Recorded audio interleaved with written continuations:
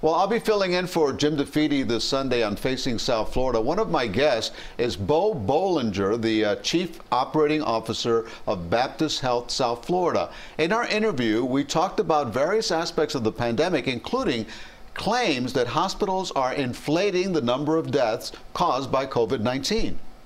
Oh, I don't know about you, but I've heard people make comments and say that, oh, these numbers that we're seeing of COVID deaths are being inflated by hospitals.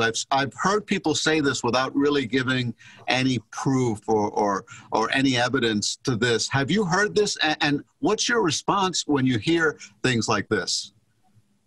Well, like you, I heard it on social media, but my response is absolutely not.